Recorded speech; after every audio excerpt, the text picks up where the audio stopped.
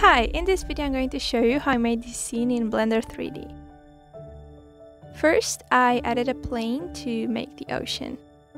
And I also used this image as a reference.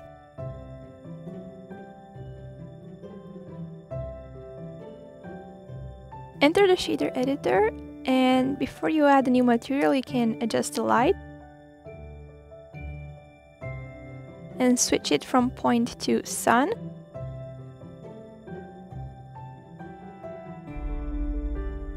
After that, select the plane and add a new material. Add a diffuse BSDF and a gradient texture. And if you have the node wrangler enabled in your preferences, you can press Ctrl T to add a mapping node and the texture coordinate node. Then add a color ramp, duplicate it, and add a noise texture. Then add a mix node to combine the two color ramps,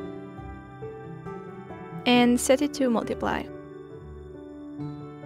Now with the first color ramp we can control the color of our water, so you can just adjust the colors to your liking.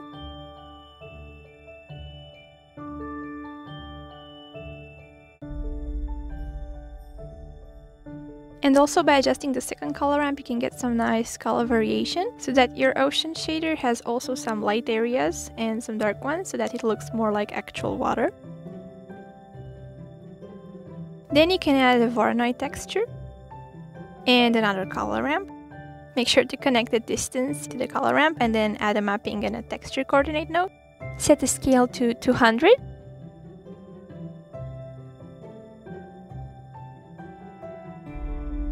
And then add a gradient texture. Set it to spherical. And add a mix node and set it to multiply. Then add another noise texture and a color ramp. Duplicate the mix node and connect the other mix node and the color ramp. Add an invert color node and an emission shader. Set it to 5. And then add a mix shader to connect the two shaders. And also connect the invert color node into the factor. Then add a shader to RGB node. Duplicate it and add another diffuse BSDF. And then finally add a color ramp that we will also use later to adjust the shadows.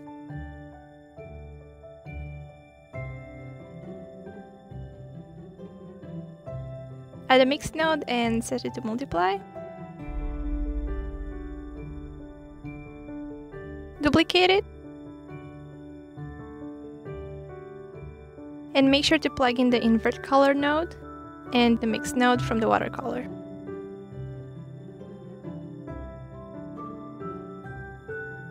Set the diffuse BSDF to a blue color. And that's it. Now we finished working on our shader. All we need to do now is adjust some of the settings so we can get that really nice sparkle effect on the water. Now I know this is a bit complicated, but don't worry if you get lost. I'll also show you the final node tree later on.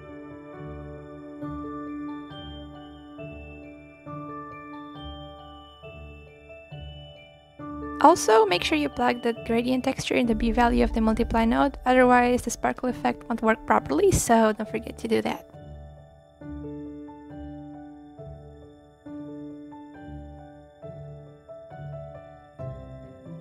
Now here is the final shader for the water. It consists of 3 parts: the sparkle effect, the shadows, and the watercolor. So feel free to pause the video if there's something that you missed.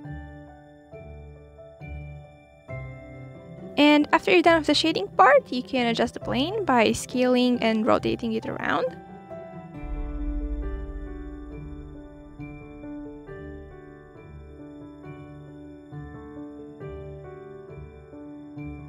Then you can go back in the shader editor and in the left corner switch from object to world. And from here we can change the world color and create our sky. So for that, first add a gradient texture, duplicate it, and add a color ramp. Duplicate a color ramp. Add a mix node and set it to screen.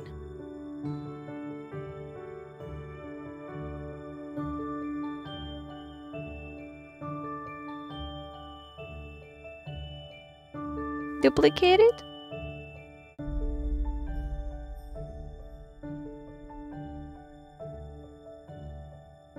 Adjust the colors of the color ramps just like this.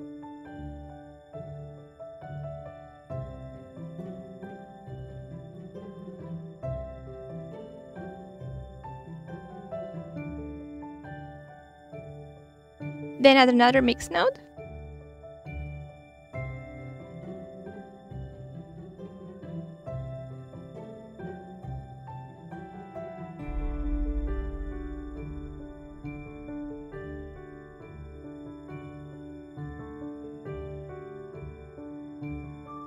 Duplicate the background node.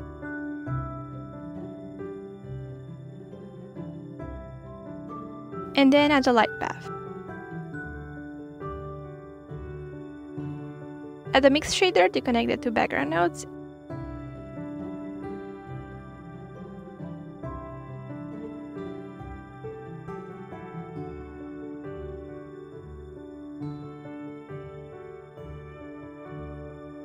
Now from here you can adjust the colors of the sky to the way you like.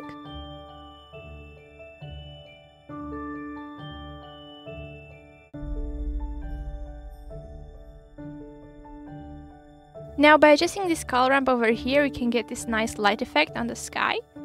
And then you can add a mapping and a texture coordinate node on the gradient. So this way you can adjust where the light will be.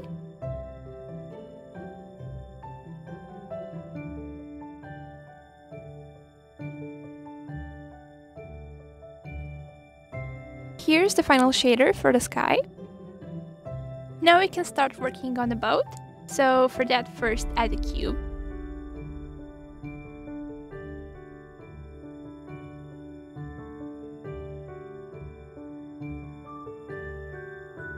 Then enter edit mode.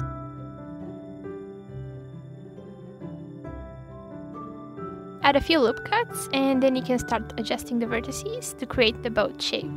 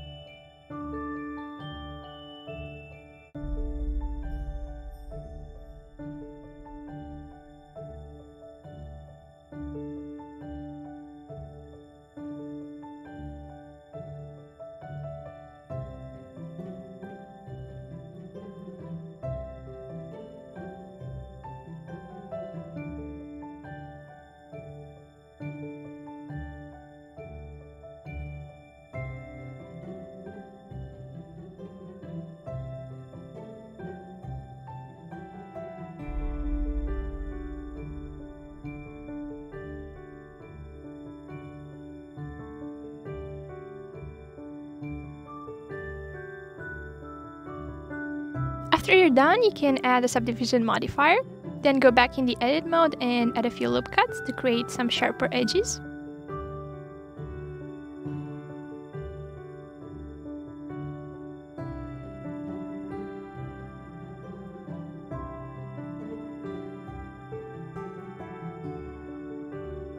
And further adjust the vertices to your liking.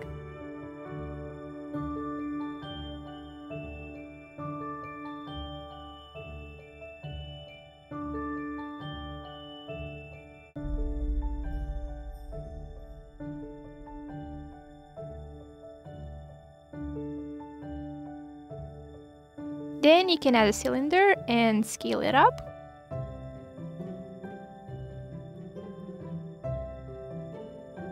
Adjust it in edit mode. And add a subdivision modifier to it as well.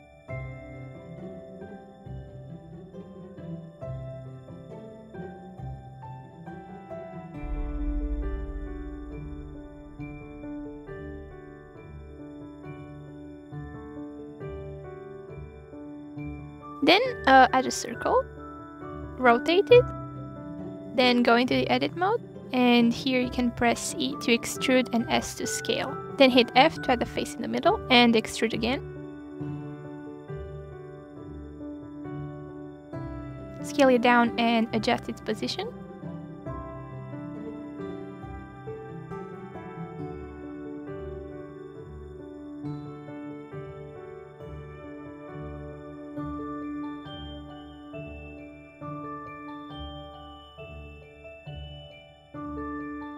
Then you can add another cylinder and duplicate it.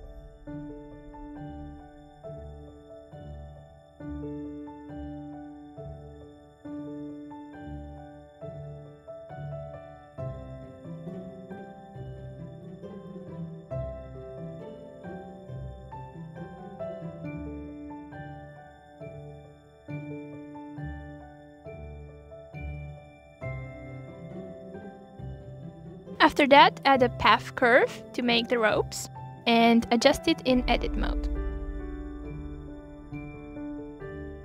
Then you can go in the curve settings, and here under bevel you can adjust the depth of the curve.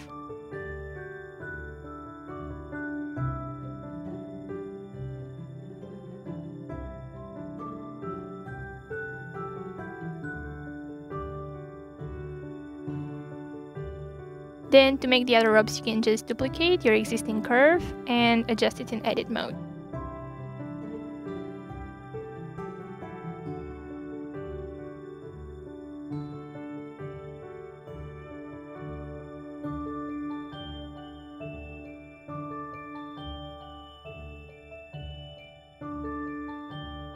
Then add a sphere to create the boat sail.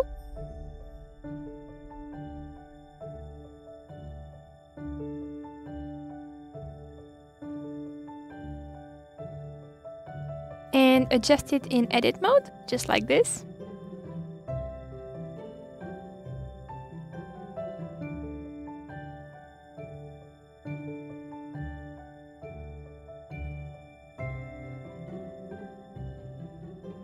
Then you can just duplicate it, move it around, and adjust its shape, just like this.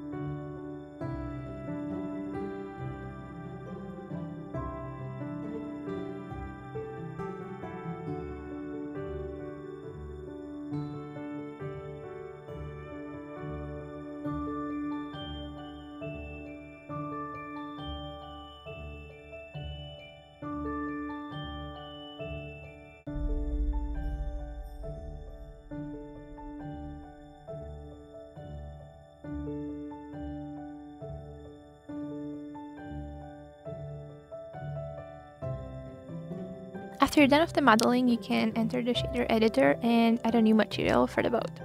For this one, add a diffuse BSDF, a shader to RGB, and the color ramp. Set the color ramp to constant, and adjust the colors to your liking.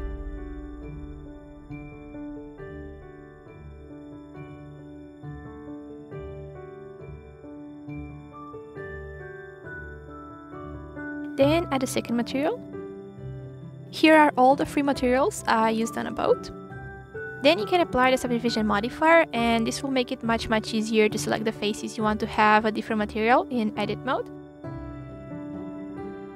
And repeat the same shading process for the other objects as well.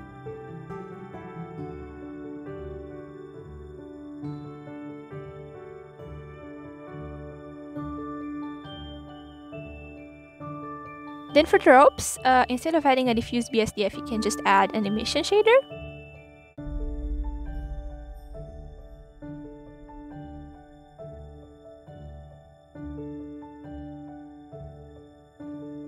For the boat sail, first add a white material.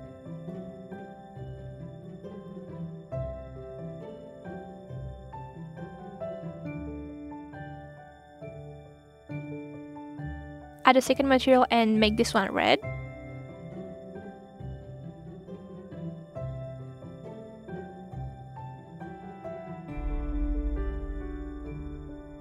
Then in edit mode, select the faces you want to have the red material. And click assign. And then just repeat the same process for the other spheres.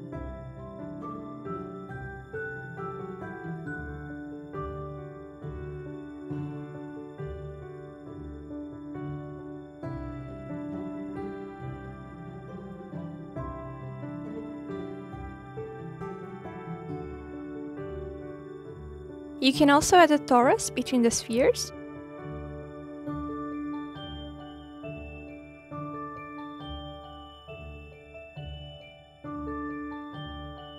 Now that we're done with the shading, we can start working on the outline. So for that, select your boat and add a new material. We will use the rope material for this one. Then add a solidify modifier and copy these settings.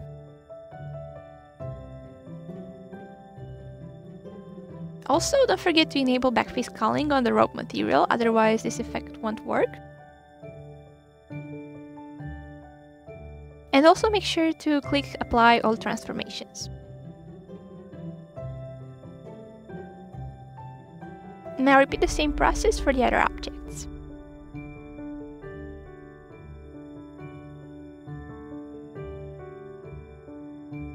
Then finally for the clouds, all I basically did was add a plane, scale it up and adjust its position.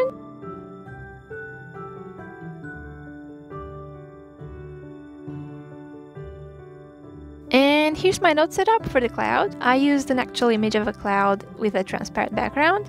You can use any image you like for this. And I also used multiple images of clouds with different colors for more variety. And as you can see here, they're all just planes. And also for this cloud shader to work, don't forget to set the blend modes to alpha blend and shadow mode to none. Then another thing that I did for the shadows, I changed the modes to high bits, and from here you can adjust the cascade size. Then if you change the color of this color ramp, you can play around with the opacity and the color of the shadows. And that's it for this video. Thank you so much for watching. Here's the final animation.